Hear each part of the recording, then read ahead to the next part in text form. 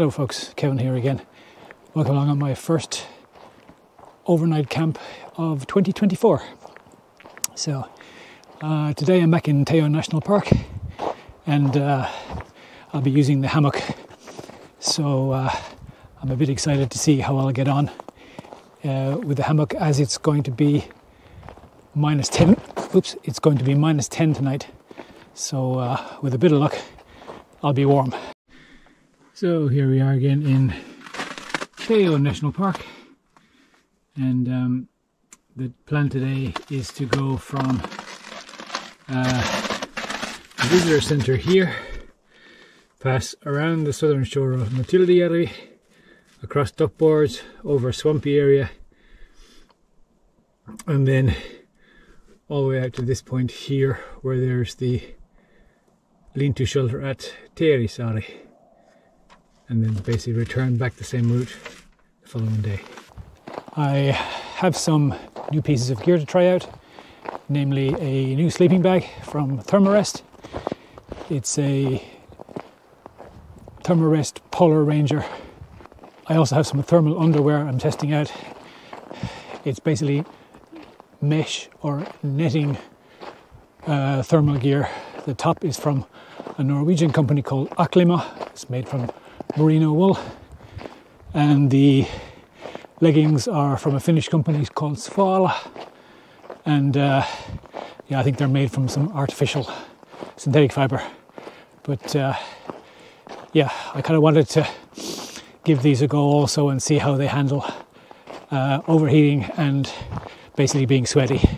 So yeah, let's see how that works out. As you can see, it's still quite snowy, although the temperatures for the last 5 or so days has been around 0 during the day, which is a massive increase from last week when the temperatures were as low as minus 24. I don't really have that much experience in super cold weather, maybe down to about minus 10, but yeah, minus 24 was just too much for me, so I didn't want to risk it. As I say, the temperatures though could drop to, or are forecast to drop to, about minus 10 tonight. So let's see how we get on.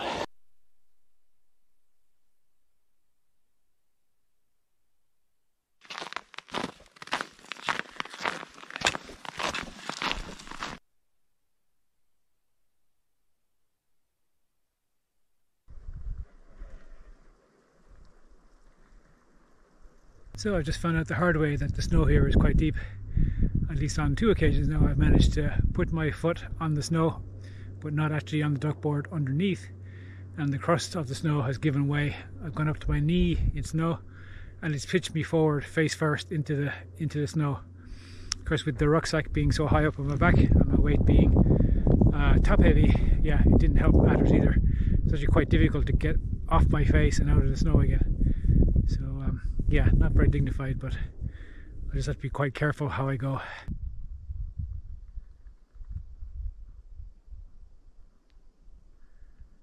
Here we are in lovely Teerisaari lean-to shelter, and the full moon is rising. So I finally managed to get the fire alight. It took ages because the wood that I used in twigs was too wet to take the heat. So yeah, finally now it's going. Everything is rather slower when the weather is this cold. I just checked the weather forecast and it is minus 5 currently. But yeah, all good. There's a really nice big full moon, and when I turn the lights off, everything's sort of bathed in a sort of a bluish colour, bluish glow. For Christmas I got myself a Trangia triangle, and I've only tried it once or twice just to test it out so far, and I'm going to be using it with a Trangia gas burner. So I also managed to get myself a Trangia Micro. It's a very small pot with a frying pan it comes with.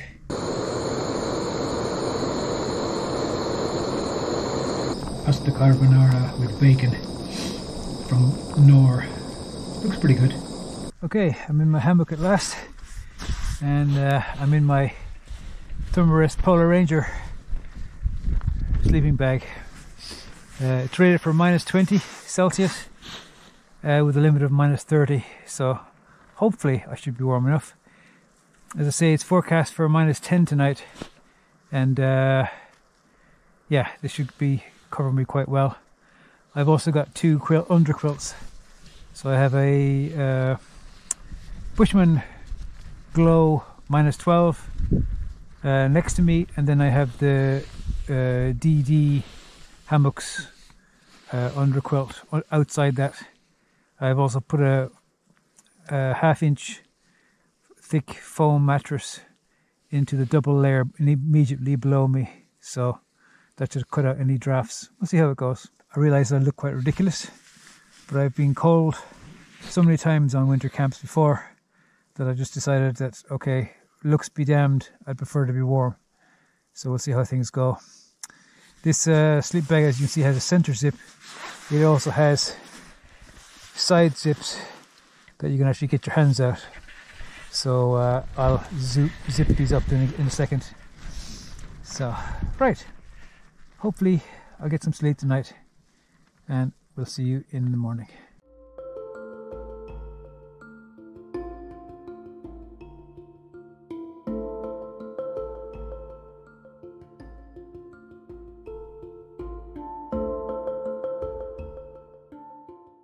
Good morning from the deep freeze.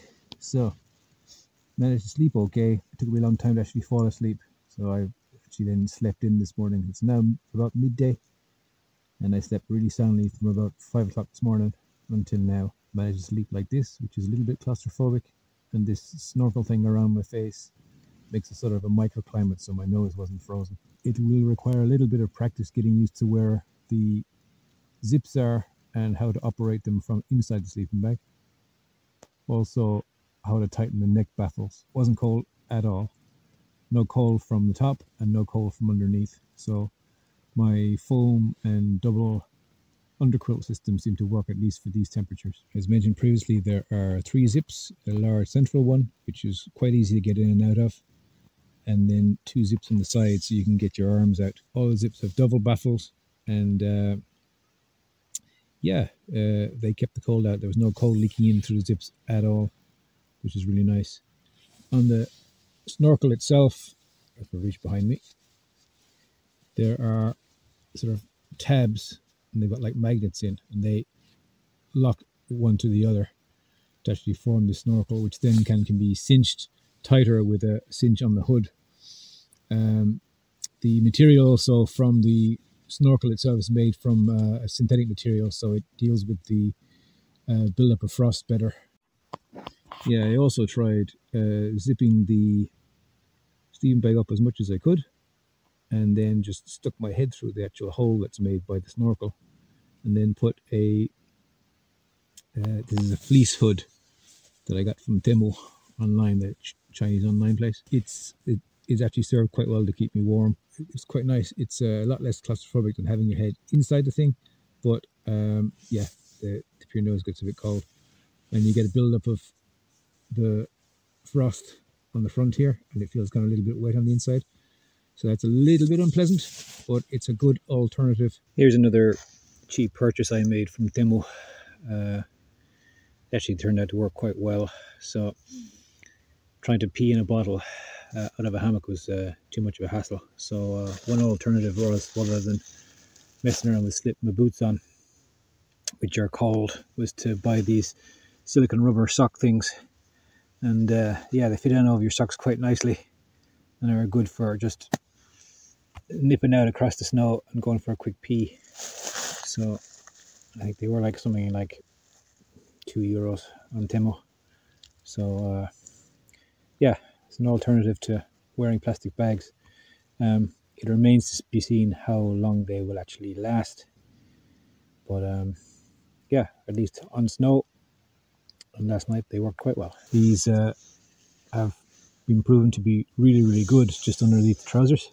They trap heat very well, and they also wick moisture away from the skin really well. I didn't really go fast enough yesterday to build up a big sweat, so I can't really attest just yet to how effective these are at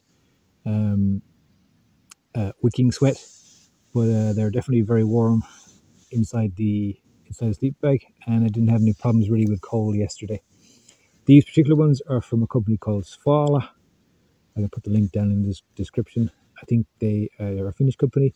These are made from a synthetic fiber. I think it's polypropylene.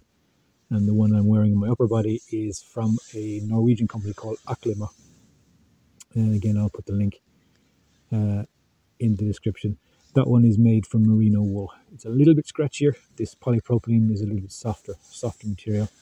Not sure if it's as hard wearing though. But yeah, so far so good. I am very pleased with these. Here's a little addition I also got from DD Hammocks. It's a gear sling. It sits underneath the hammock, and I can put my rucksack in and boots and anything else I want to keep off the ground. Obviously it's quite close to the ground now because I didn't set up my hammock very high. I have to remedy that in the future, but it's good to keep my clothes, anything I want to keep dry and off the ground, dry and out of the way. So when I step out of my hammock onto my black mat here, the foot space is clear. This is simply just a nylon bag from DD Hammocks that has a paracord, and then the string goes up and then just hooks onto that carabiner there. Okay, so that's the breakfast done. Now it's time for tidy up and time to get out of here. So let's go.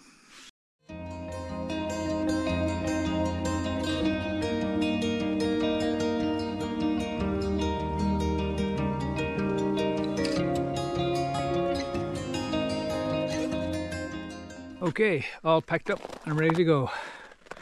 Love the place, leave no trace.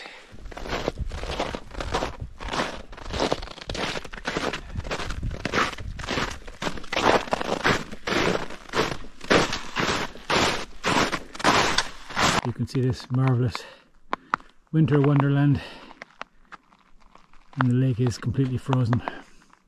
There has been somebody driving a snowmobile on it, so the ice should be quite thick, and there are ski marks as well as marks of people who've been doing snowshoeing, so the ice should be actually good enough to hold me. The water was obviously freezing last night because every now and again you could hear what sounded like gunshots going off, and it was the ice expanding along the shore and presumably being squeezed up against the rocky shores. And every now and again the ice would give away with a loud crack that would sound just like a gunshot, especially as it echoed in the woods around.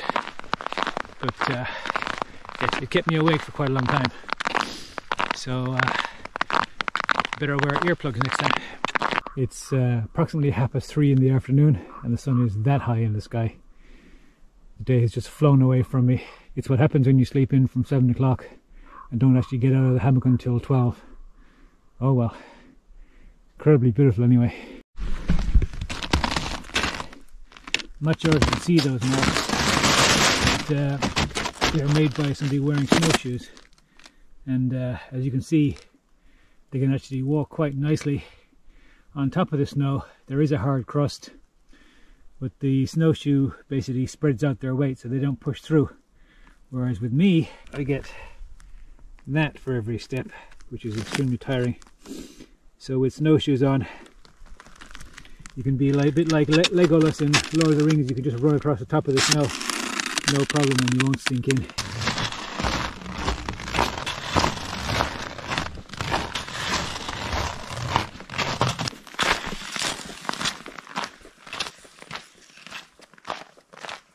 So, safely back to the car. Ooh, that was an adventure. So I am delighted with my new sleeping bag, and also the fact that I managed to hammock camp in minus 10 degrees and not be cold at all. So I'm very pleased with the setup. The next thing to do now, of course, is to see how much I can push it in colder temperatures, but for now I'm very happy. Yeah. Okay, I hope you enjoyed the video, and I certainly enjoyed making it. And yeah, leave a like and leave a comment below if you liked it, and anything else you'd like to see from the wonderful winter landscape that we have here in southern Finland. So until the next video, this is Kevin signing off. All the best. Moi moi.